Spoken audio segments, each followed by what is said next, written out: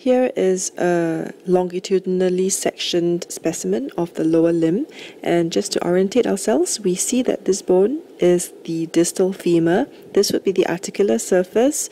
This is the patella, and this is the proximal tibia. This is the epiphyseal region, the metaphyseal region here, and this would be the diaphysis.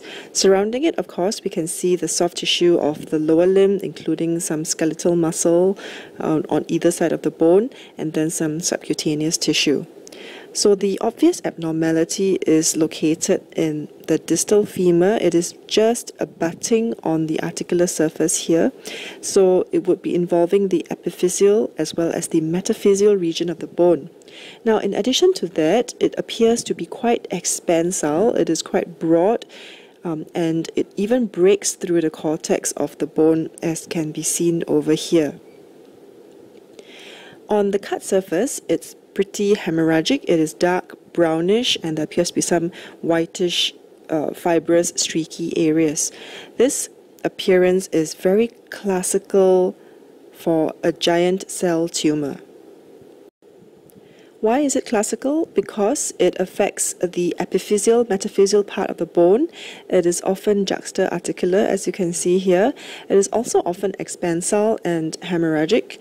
And the other classical feature is the age of the patient. Of course, we can't tell the age by looking at the lower limb, but in terms of the whole clinical picture, this would usually affect patients who are skeletally mature, so probably in the 20s to 30s, usually quite young adults.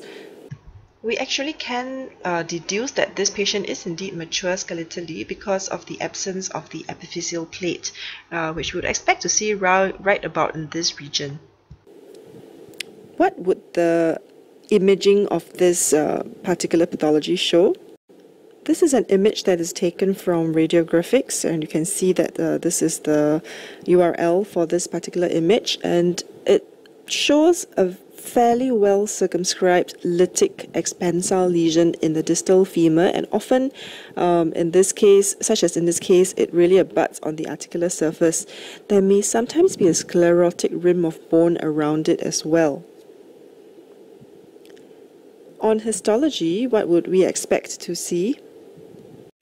Well, as you can see in this section, there will be very obvious multinucleated giant cells. Some of them have got so many nuclei, they can be in the range of 50 to 100 nuclei.